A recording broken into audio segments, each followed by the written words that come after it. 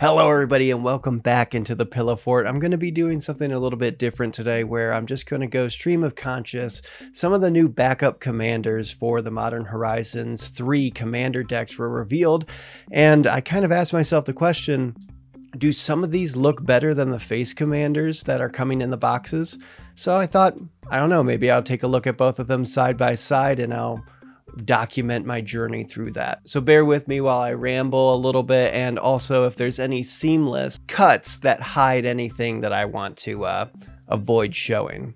So I'll be looking at the secondary commanders and the face commanders from least good to most good. I think that explains it. And why I'm going to start with the least good is because this has one of the biggest disparities, in my opinion. It's the Eldrazi deck between the face commander and the secondary commander. So what the box here says is start small, Eldrazi smash. That's really all we know about the contents and what the main deck's goal is going to be. So because of that, we're going to take a look at both the face commander and the secondary commander. I am going to butcher these names and I apologize. Ulalek is the face commander. As we see, it has those hybrid manas with the colorless and then each color. But basically it says whenever you cast an Eldrazi spell, you may pay Soul Ring mana, and if you do, copy all spells you control, then copy all other activated and triggered abilities you control. You may choose new targets for the copies. Let's look at the secondary commander, which is Azlask. Really, Aslan? This is Aslan if he was turned into an Eldrazi. It's 3 mana and it's generic, so it's easier to cast. When it or another colorless creature you control dies, you get an experience counter. So experience counters are back. And then Wooburg, creatures you control get +X until end of turn, where X is the number of experience counters you have. Scions and spawns you control gain indestructible and Annihilator 1 until end of turn. So like I was saying before, I'm basing these off of what would be the best to helm this new deck, and also if it's going to be played in other decks. You know, we've seen some secondary commanders way overshadow the face commanders when it comes to building brand new decks around them. And this I just feel is just such a disparity because of Azlask. I thought it was really crazy when I first read it until I reread it and saw it mainly went off of Scions and Spawns. And I love those, and we're going to be getting a bit more of them in Modern Horizons 3. I just don't see this Aslan beating the Ulalek. Let's move on. I think I can pronounce these other ones a little bit better. Next, we have the energy deck, which is Jeskai. That's not easy for me to say. It's called Creative Energy, and it says energy counters, powerful payoffs. That's all we really know about it. So in this case, this is why I think the backup commander for this deck might not be the greatest in overpowering the face commander, because the face commander, Satya, has Menace, Haste for 4 mana, 3/5. Whenever it attacks, create a tapped and attacking token that's a copy of another target non-token creature you control. You get energy. At the beginning of the next end step, sacrifice that token unless you pay an amount of energy equal to its mana value. So it's pretty cool. You get to create that token no matter what.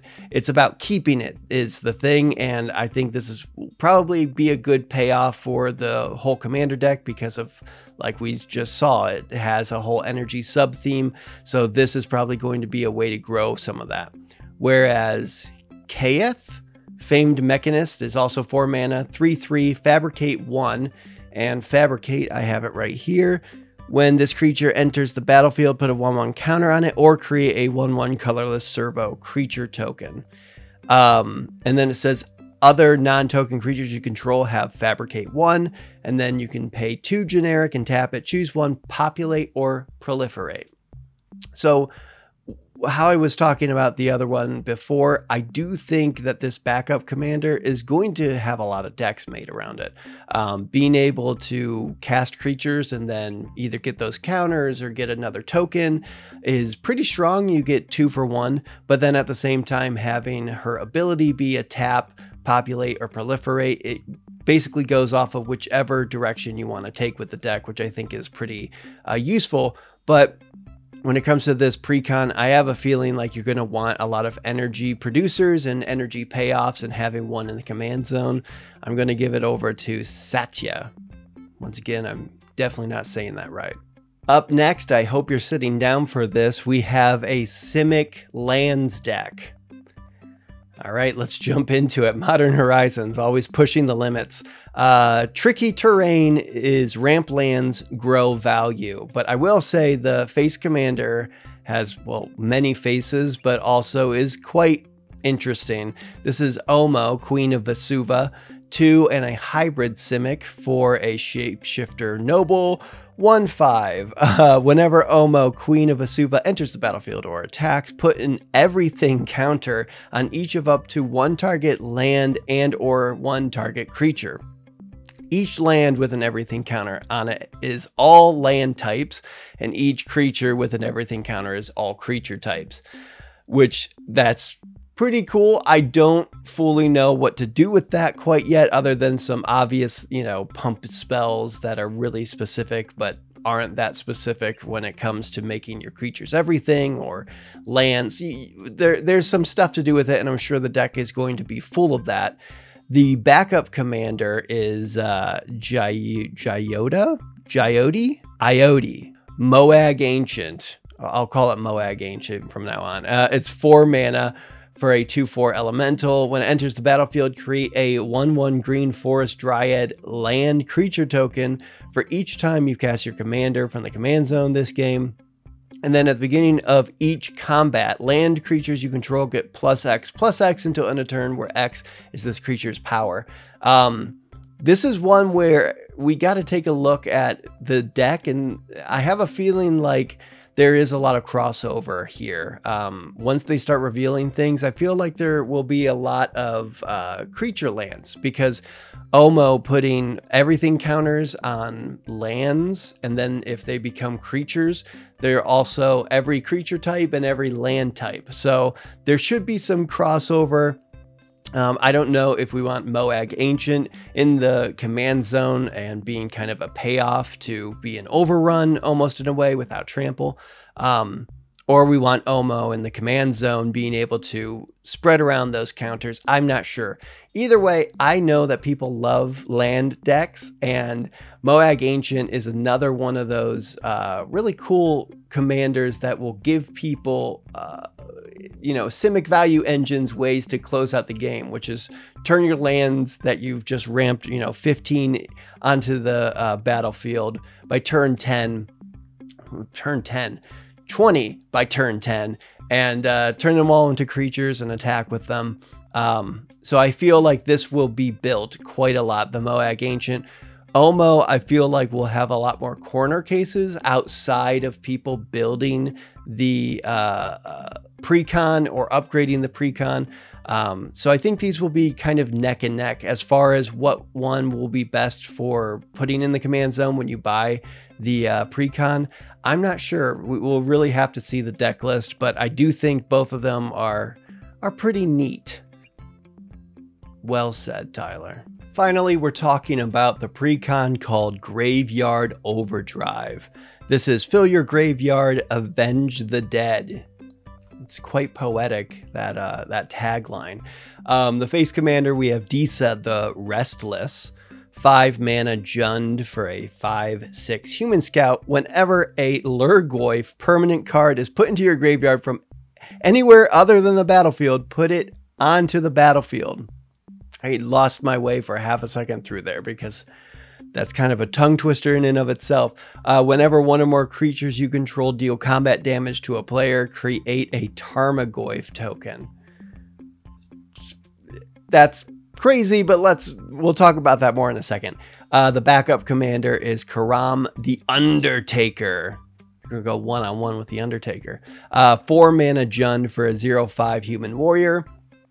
Karam The Undertaker gets +X/+O, where X is the greatest power among creature cards in all graveyards. Whenever this creature attacks, each player mills a card, and then during each of your turns, you may play a land and cast a spell from among cards in your graveyard that were put there from libraries this turn. I find this guy really, really cool. I just built the new Master Transcendent card from the Fallout precons, and it's a very similar thing. So Disa does feel a little bit Lorgoyf specific in my opinion, but who knows, maybe the precon is just chock full of them, whereas Karam the Undertaker feels very broad in terms of graveyard synergies, and I have a feeling that this deck might not be all Lorgoyfs in general. Just looking at the little breakdown of talking about the graveyard and bringing things back and everything, I feel like unless most of the creatures are Lorgoyfs, you probably could fit Karam the Undertaker in the commander slot when you buy this precon. Once again, I don't know what the deck list is yet. When it comes to outside of the precon, I do have a feeling like Karam has a bit broader of a scope when you want to build a new deck around it. Unless you want to build a Lorgoyf deck, where Disa is obviously the commander for that. If you're looking to build a mill deck or a recursion deck or whatever, Karam the Undertaker is kind of crazy, and it's making me rethink my Jund deck. Sorry, Corvold.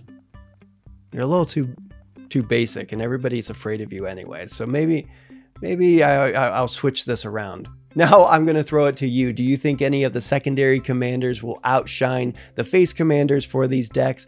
Let me know in the comments, and let me know if I did an alright job bumbling myself through this video.